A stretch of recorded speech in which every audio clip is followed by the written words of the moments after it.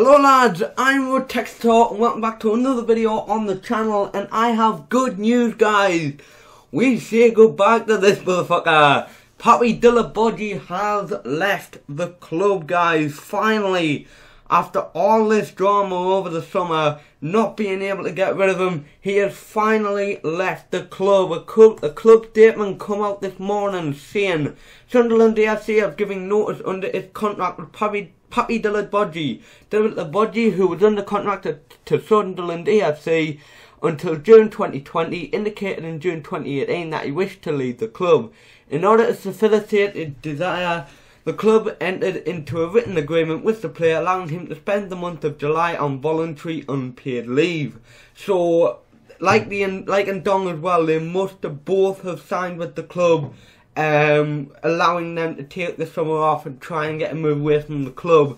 When that period came to an end, the player was expected to either leave for a new club, having reached a deal that's satisfactory to himself and Sunderland AFC, or to return in shape to play professional football. Instead, he returned to Sunderland AFC over a month later, in the first week of September, ignoring written requests for his return. On his return, he was subjected to the same fitness test that his fellow professionals had undertaken on their return. He comprehensively failed that test.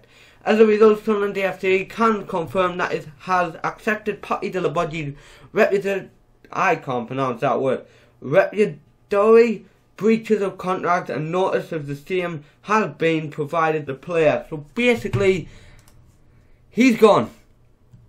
Finally guys, he has gone. Thank God for that. So basically guys, short notice, he's had his summer off, which he did agree with the club while to get out of the club, sorry.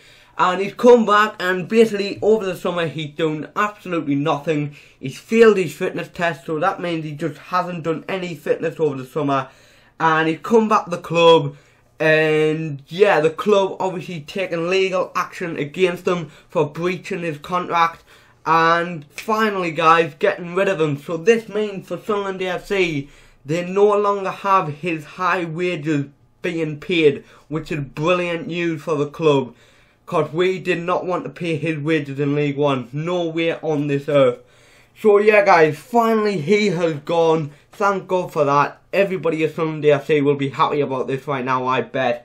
And basically, to quickly end this video, Ndong, the same thing has got to happen to Ndong when he returns eventually to the club. I mean, he hasn't returned yet, but he has to return eventually.